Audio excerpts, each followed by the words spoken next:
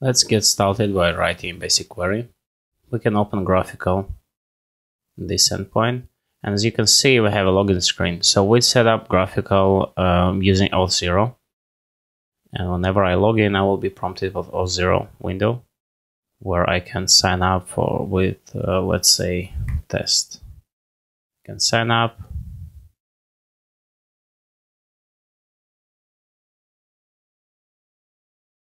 And now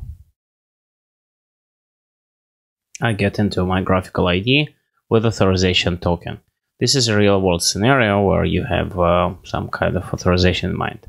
In this example, we're using Auth0, but you can use anything that you want.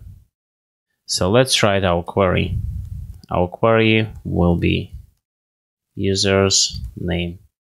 And whenever I hit Command Enter or click on this button, I will get all users presented here. Basically, what is happening, post request is executed to this endpoint with these headers, and query is sent as a stringified version of this syntax. The data that you get is, as mentioned in previous sections, in the same shape as your request. Now our to-dos, to-do app has users to-dos and information about users that currently online. So what we can do, we can get to-dos of each user, and basically we'll get the title of this to-do. Command Enter.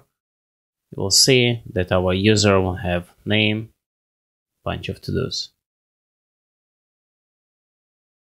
Now the cool part, because GraphQL is all about graphs, you can get a user from inside the to-do. So basically, you can query any data that you want. Now let's query for online users. Our online users will have last seen, user, and name. As you can see, we don't have any online users currently. Now let's query our to-dos, ID and title. We will get the list of all to-dos, but what if we want to limit them by some number?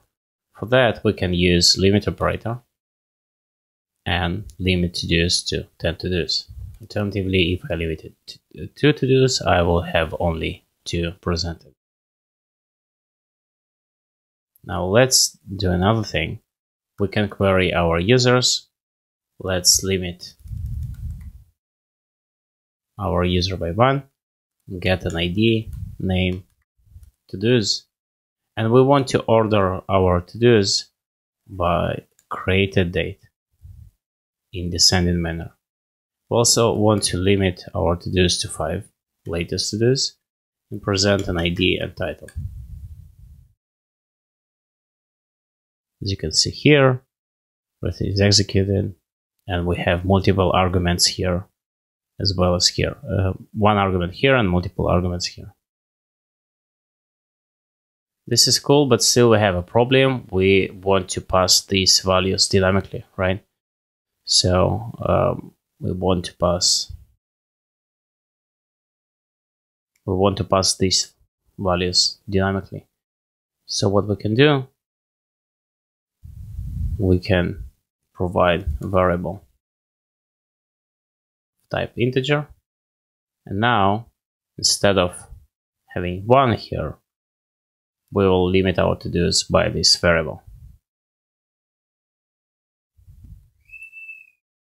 This is users, let's change it to to-dos. Now what we need to do, we need to provide our limit to be, let's say, 10. If we run that, we'll have only 10 to-dos, or 1, whatever variable you pass.